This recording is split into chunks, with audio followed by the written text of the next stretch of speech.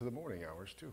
John, I do have a working theory. It's always, of course, a little cooler closer to the lake shore. Yes. I'm assuming that's because you're in the city and thus it is cooler here, is that? That's because I'm cool and yes. you know I like 72 and cloudy days. That's so. science right there. Yeah, there it is. All right, something not the least bit cool. Wildfire smoke. This is Nova Scotia. Yes. Canada has just been rocked Yeah, with these wildfires. we bookended this time. The other part of the continent, now this part of the continent, seeing that, and some of the smoke actually is backdooring into parts of the Northeast and into Pennsylvania as well.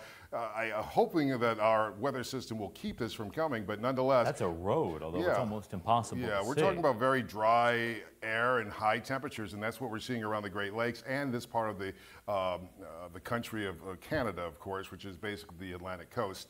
Yeah, it's not good, and it looks like this could be a very interesting summer season. Let's head to another part of the former British Commonwealth as we head to Australia, if I can make this work. There we go.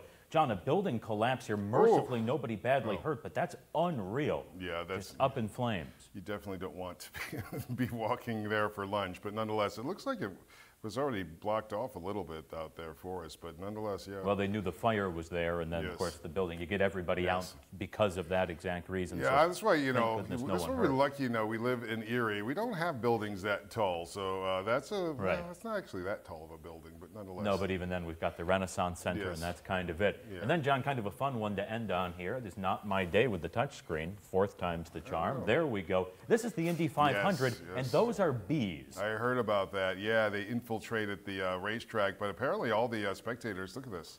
They were just chilling. They're just sitting there and calm because they do realize we need the bees. We do have a reduced population of bees over the last decade. I mean, we're talking like 50 to 60%.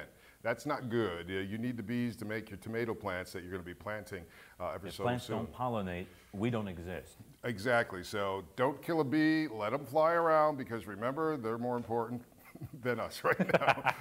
They got to get us some tomatoes. Well said, John. All right. When we come back,